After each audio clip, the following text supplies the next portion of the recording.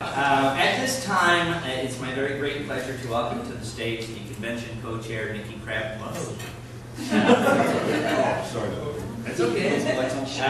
The convention co-chair, Nikki Crabtree. She's going to present a very special video for you, and I have to thank Nikki. She's probably more than any other person responsible for me being here in this position. So if you like what you see, thank Nikki. If you don't, take it out on me.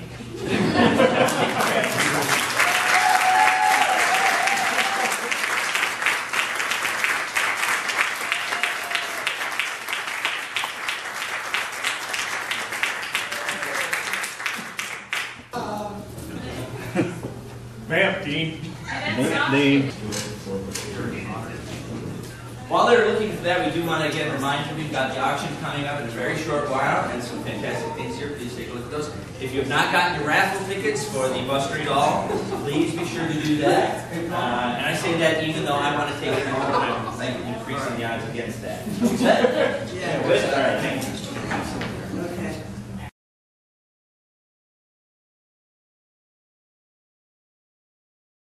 And we ended up talking for a couple of hours. It turned out that Jerry is very interested in World War II history. He was a member of the RAF, and my father was a veteran of the Army Air Corps in the Second World War. And my uncle was killed in action at Anzio Beach.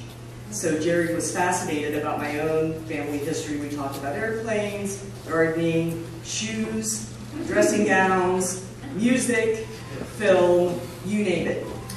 We became good friends. And we talked to one another every month. And he was very disappointed to have a scheduling conflict and not be here. He did tell me that he would try as best he could to put together something for us, a greeting. And we were getting close to convention time, and I thought it wasn't going to happen.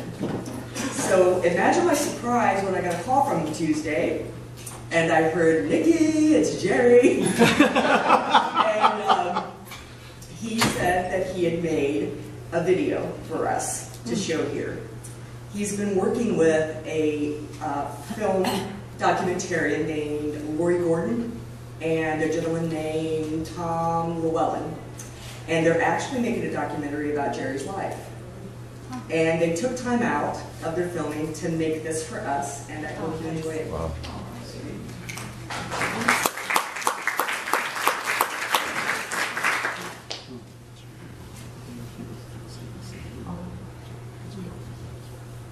Move the mouse.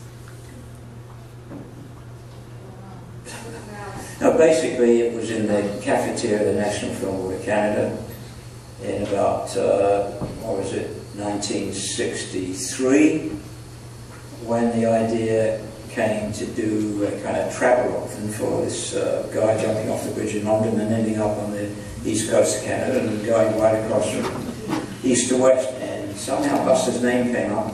Went down to New York, and Buster was staying at the, I think the Essex Hotel overlooking Central Park. And he actually opened the door when they were, escorted up to his room, and he read through the half a page we had.